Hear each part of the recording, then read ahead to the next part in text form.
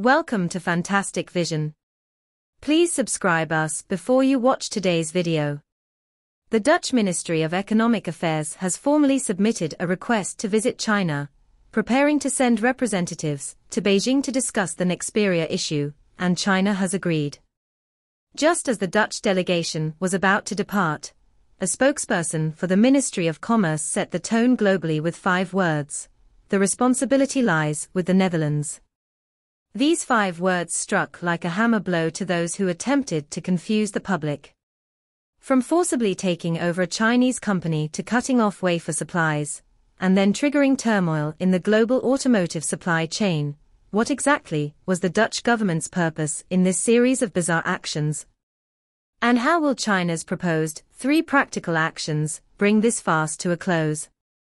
With the European Commission beginning to condemn the Netherlands' absurd behavior, is there still any suspense regarding the ending of this drama? The story begins with the Dutch government's astonishing decision on September 30th. At that time, the Dutch government suddenly used national security as a pretext to forcibly take over Nexperia, a Dutch semiconductor company effectively controlled by a Chinese company. It was clear to everyone that this event was nothing more than a political performance under pressure from the United States. However, the Netherlands not only failed to give China a clear response on this matter, but also attempted to evade the issue after the Sino-US meeting, trying to pressure China by cutting off wafer supplies in order to gain actual control of Nexperia. Faced with this situation, China first cut off Nexperia's Chinese subsidiaries' product deliveries overseas. Subsequently, relevant departments publicly responded to the incident, stating that Chinese companies will, upon application, resume partial chip supplies to foreign companies ahead of schedule. From the perspective of European countries, the Netherlands has become an insecure factor in the stability of the European supply chain. Who is Nexperia? It's no small player. It's a leading global supplier of power semiconductors and analog chips, especially irreplaceable in the automotive chip sector. The Netherlands thought that cutting off wafer supplies would force China to compromise on the issue. Unexpectedly, Chinese companies countered by publicly disclosing their chip inventory, enough to last at least until the end of the year. European automakers, waiting for Chinese chip supplies, were outraged and began pressuring the Netherlands.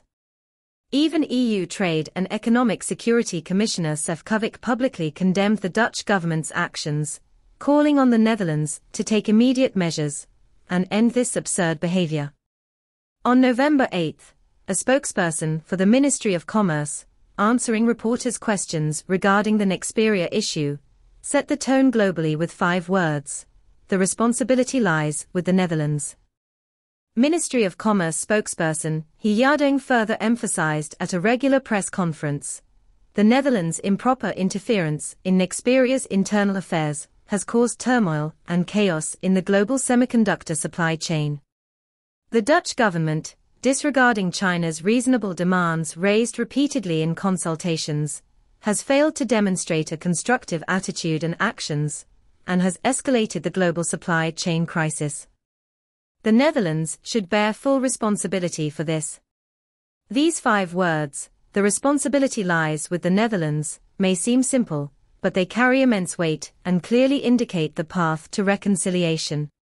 It explicitly tells the world, the source and responsibility for this global semiconductor supply chain chaos lie entirely with the Dutch government. If automakers in various countries suffer losses, they should seek compensation from the Dutch government, not China. China has been seeking dialogue and communication on this issue, but the Dutch government's lack of cooperation has led to its further escalation. For the Netherlands to resolve the issue, it must compensate for the losses caused to Chinese companies and restore actual control of the Dutch headquarters to resume wafer supply. In retrospect, the Nexperia incident is far more than a simple commercial dispute. It is a profound contest concerning international business rules, investment protection principles, and the bottom line of great power competition. This incident exposes the double standards of certain Western countries when dealing with Chinese companies.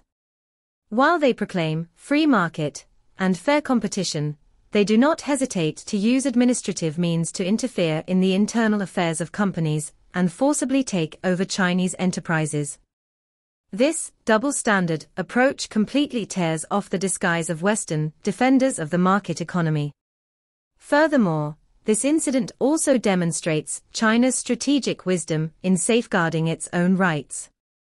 China did not adopt simple and crude retaliatory measures, but rather targeted and precise strikes at the heart of the problem. Cutting off Nexperia's chip exports from China has made the global automotive industry realize the importance of China's supply chain, and has also made the Dutch government aware of the serious consequences of its actions. Meanwhile, China promptly announced a conditional exemption, demonstrating its responsibility as a major power and preventing further disruption to the global supply chain. This reasonable, advantageous, and measured approach not only safeguarded the legitimate rights and interests of Chinese companies, but also demonstrated China's responsibility for the stability of the global supply chain, while also providing the Dutch government with a way out. This truly reflects the wisdom of a major power. The Dutch Ministry of Economic Affairs is about to send representatives to China for consultations, which is a positive sign. However, as the spokesperson for the Ministry of Commerce stated, the Dutch side's statements cannot remain merely lip service. What China needs to see is concrete action from the Netherlands. China has previously clarified its path to reconciliation, reinstating Chinese executives, cancelling the trusteeship, and restoring wafer supply. These 3 points are the bottom line and the prerequisite for reconciliation. If the Dutch delegation comes to Beijing with sincerity and constructive solutions, then this farce can be brought to a swift end.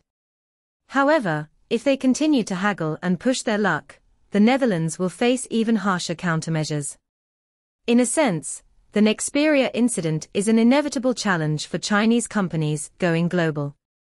As Chinese companies gain increasing importance in the global industrial chain, the anxiety and suppression from certain Western countries will become more frequent. China is no longer the China of 2 or 3 decades ago.